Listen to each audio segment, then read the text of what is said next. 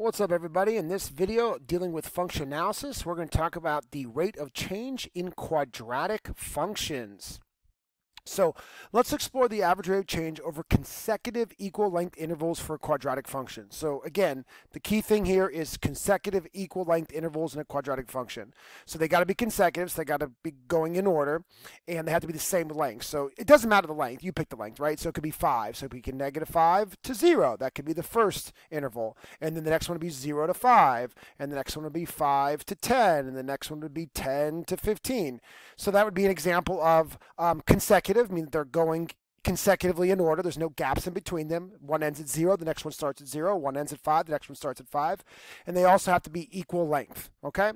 So we're going to do this by first looking at a graph, and then we're going to examine a function to kind of see what happens when we're looking at the rate of change over these consecutive equal length intervals. So first here is my beautiful quadratic function in red here, and we're going to find the rate of change in each of these intervals, the average rate of change over each interval. So we're going to look from -2 to 0, 0 to 2, 2 to 4, 4 to 6, 6 to 8. So here they are consecutive. Every time an interval ends, the next one begins, and they're all equal length. They're all length of 2. So we can actually see them down here. So we're going from -2 to 0, that interval, then 0 to 2, then 2 to 4, then 4 to 6, then 6 to 8. So we're looking at those intervals there. All right, so the next graph here is me actually plugging those secant lines in. So you can actually see the blue, the green, the brown, the purple, and the turquoise secant lines that actually show the average rate of change between each of these intervals. And I took the time to actually go ahead and do that just to try to save you the time. But hopefully by now you guys know the process. My goodness, if you've gotten this far, you should know the process to find the average rate of change. You simply subtract the y's on top, subtract the x's on the bottom from point to point. So anyway, here are the rates of change. From -2 to 0, we have -1.6. From 0 to 2, -0.8. From 2 to 4, it's actually a flat line. You can actually see that brown line right there. There's no rate of change of 0. Then from 4 to 6, we're at 0.8, and then from 6 to 8, we're at 1.6. So what we want to do here is say, all right, well, what do you notice? What do you notice about these rates of change?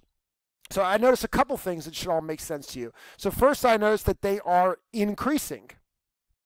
Right? It started off as a -1.6, and then it increased to -0.8, and then increased to 0, then it increased to 0.8, then it increased to 1.6. So as I looked at these equal length consecutive intervals, the rate of change increased. You can actually see it in the lines here. So first it was pretty negative, then it was still negative, but not so much. Then it flattened out at 0, and then it got more and more positive. So that means we are concave up. So that's one thing that we can identify here when we look at this. We learned that concave up is when your rates of change increase over that interval. So since we see that here, we can literally see it. We can also see that we're concave up. Hopefully that all makes sense. All right, we also noticed that as we went through the interval 2 to 4, we were negative on the left side, and then we were positive, and then in between we were 0. So that means that somewhere in that interval from 2 to 4, somewhere down in this interval, we switch from a negative rate of change to a positive rate of change. And we know that when a switch is made from a negative to a positive rate of change, that there must be an extrema. And look, you could see the extrema, the min there in this graph. So it's another thing that we notice.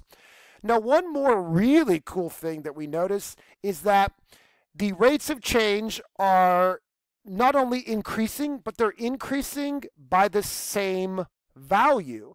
So they increase by 0.8, then they increase by another 0.8, then they increase by another 0.8, then they increase by another 0.8. So I could assuming that if I would go to the next equal length consecutive interval from 8 to 10, that I would increase by another 0.8. And that would be a very safe assumption. So that would be 2.4. That'd be another 0.8 increase. So remember, we learned that with linear functions, the rate of change it never changes. The difference between any consecutive rates of change is 0 because it's always the same. But a quadratic function, the difference of your rates of change are constant, meaning that they're a constant value. The rate of change constantly increases by the same value. With linear functions, the rate of change don't change at all. So there is no difference between them. There's no difference. Whereas in a quadratic function, there is a difference in consecutive equal length intervals rates of change, and that difference is the same number. It's a constant increase. So that's something pretty cool that we notice here. It's not always going to be 0.8. It just so happens to be 0.8 for this function, but it's always, whatever the change is, it's going to be the same. That's pretty cool. All right, let's do the exact same thing, but this time no graph. We're just looking at a function, f of x equals negative 3x squared minus x plus 4. Here we're going to look at consecutive equal length intervals of length 3. So negative 7 to negative 4, that's a length of 3. Pick up right where we left off, negative 4 to negative 1, negative 1 to 2, 2 to 5. So every one of these intervals is first off consecutive, and that they are all equal length 3. Doesn't matter what the length is. Last one was 2, this one is 3. Just got to be consecutive and all equal. All right, so I actually took the liberty to go ahead and do this for you. I don't want to bore you with actually walking through, because you should know how to find rate of change between an interval right now. But in this first interval, we have negative 4 to negative 40. Well, that's terrible writing there, sorry. The point is, let me start all over again here. Negative 7, the y value is negative 136, and at negative 4, the y value is negative 40. And if you take the time to find the average rate of change between those 2 points, you get an average rate of change, we'll call that an ROC, of 32. Then from negative 4 to negative 1, at negative 4, the point is once again negative 40. And at negative 1, the point is at 2, and the rate of change between those 2 points is 14. From negative 1 to 2, so let's see here, at negative 1, the point is at 2, and at 2, the point is at negative 10. Again, I'm just plugging it in. I'm just trying to speed it up. You could use your calculator if you want to check. But the ROC, the rate of change, is negative 4. And then from 2 to 5, so at 2, I'm at negative 10. At 5, if you plug it into the function, you get negative 76. The rate of change between those 2 points is negative 22. So once again, what do we notice? Well, we first notice that the rate of change is decreasing. The rate of change is decreasing. 32, 14, negative 4, negative 2. So if your rate of change is decreasing as you move throughout the function, that's the definition of concave down. So this is going to be a parabola opening down. It's going to be concave down. But hey, we knew this was a parabola opening down because of that negative leading coefficient. But that's proves through the definition that we are concave down because the rate of change is decreasing. But the other thing that's really important to notice is that the rate of change decreases by the same number. It goes down 18. Do you like that color there? It's pretty like a psychedelic there. 14 minus 4, so that's going to go down 18. Down 18. So we notice that the rate of change is decreasing. Yes, that's what makes it concave down, but it's decreasing by the same value. So it's decreasing by a constant. That's pretty cool. That's pretty awesome. So we could assume that the next equal length interval, which would go from 5 to 8, would have, let's see, all I got to do is take negative 22 and subtract 18. The rate of change for that one, without me even doing the math, the rate of change would be negative 40. So that's going to be down another 18. So here's what we know. What we notice is that over equal length consecutive intervals, the average rate of change changes at a constant rate. This means that the rate of change of the rates is linear. So when you are constantly going down by the same value, down 18, down 18, down 18, down 18, you have a constant rate of change, and a constant rate of change means it's linear. So the rate of change within a quadratic function is linear. What's the rate of change within a linear function? It's absent. It's 0. There is no change of the rates of change in a linear function. It's always the same.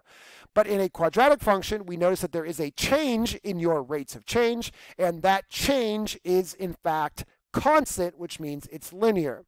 So for consecutive equal length input value intervals, the average rate of change of a quadratic function can be given by a linear function. That's pretty cool, right? So what is the rate of change of the rate of change? Negative 18.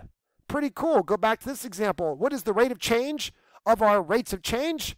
Positive 0.8.